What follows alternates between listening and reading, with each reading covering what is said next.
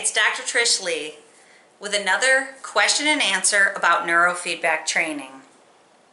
Today's question is about electronics. So electronics are everywhere in our world these days. People are on electronics 24/7. So our recommendation, if people are engaging in neurofeedback training, is to try not to be on electronics on your way in for your session, and definitely take a break from electronic use after your session. Hopefully you can stay off your electronics at length, at least, for up to an hour after your session. Many times we see children in the office that have their neurofeedback session and then wait for another service or something like that, so they'll sit in the waiting room and their parents will let them go on electronics and play games directly after their session. That isn't going to harm your training per se, but it certainly isn't going to help your training.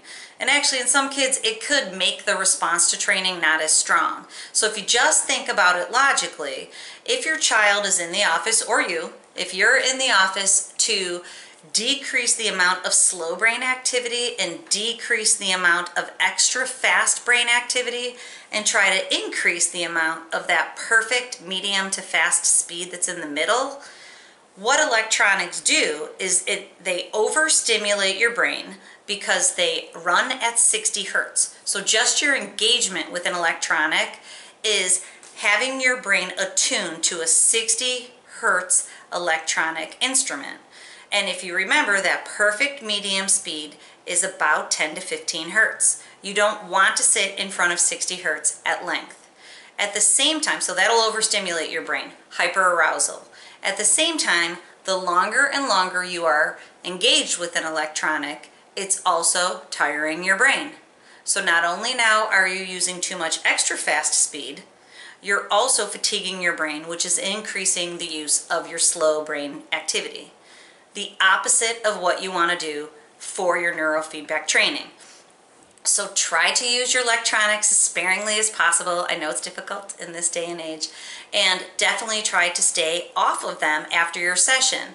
If you remember, I always talk about after a session, you want to try to rest your brain. Try to have it just hang out in the status quo so your training can gel. Neurointegration. The best thing to do after a session is to take a rest or just to relax doing nothing.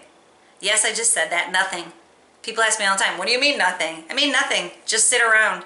And if you sit around, your brain will kind of gel, and a rest is a perfect way to let your brain do that.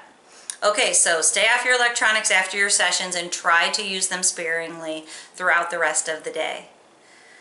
Hopefully that helps you get the most out of your neurofeedback training.